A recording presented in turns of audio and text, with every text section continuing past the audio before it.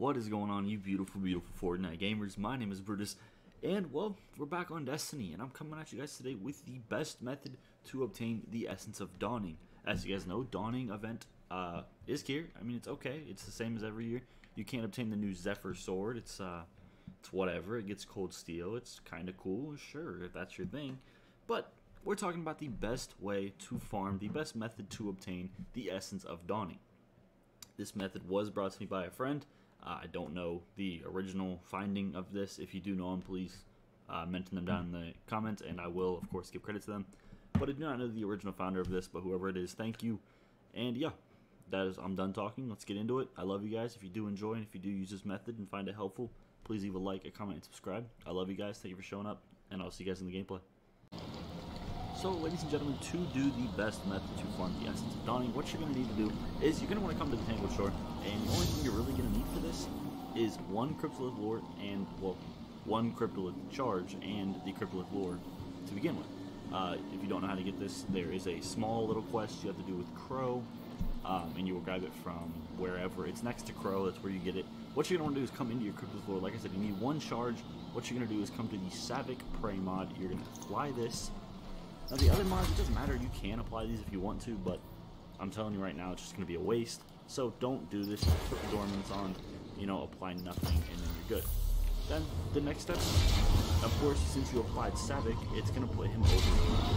You're just going to go right over here to Savik, you're going to kill the servitor, and yeah, that's it. You're going to start the normal, you're going to start just like it's a normal hunt. So you're going to place your lure, of course, the server's going to spawn up.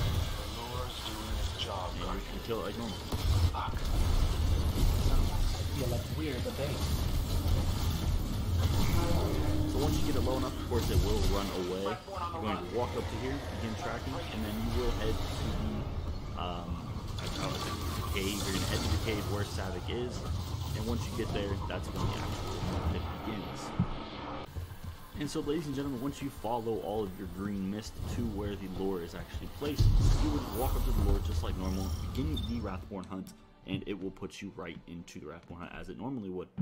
Now, the only real thing you need to do from this point on is once you load in here, as you can see, I'll load in whenever my PC wants to stop shitting the bed.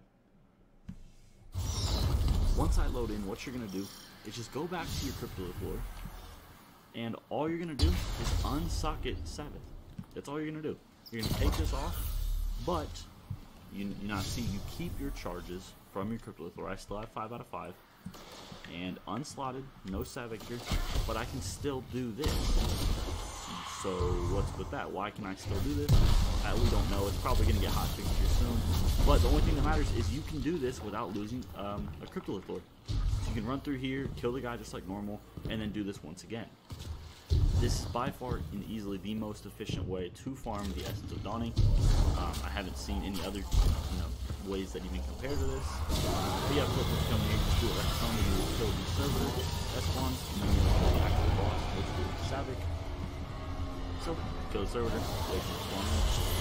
You're gonna have to wait until he is able to be damaged, so you like to destroy the servitors, and then the server spawns, and now it's time to damage the boss. Super easy to kill this boss. And there you see, I did finish it. I got my 10 Essence of Dawning, and I still have 5 Cryptolith lures. That is it, guys. If you did enjoy, I love you guys. Thank you for showing up. If you did enjoy, like I said, please leave a like, a comment, and subscribe. Definitely going to be pushing out more Essence of Dawning methods before the Dawning ends. I myself am definitely pushing to finish all the triumphs of this Dawning event that I have not in the past. Let me know what you guys are doing. Let me know if you enjoy everything. Let me know if you're enjoying the 30th anniversary, the Dawning. And let me know what you guys want to do, want to see before Witch Queen. I'm super open to really doing anything. I've been playing Destiny a lot more. The game's in a really good spot PvE-wise. There's a lot of content to play. That's it. I'm done rambling. You guys don't want to hear that. You're here for the method.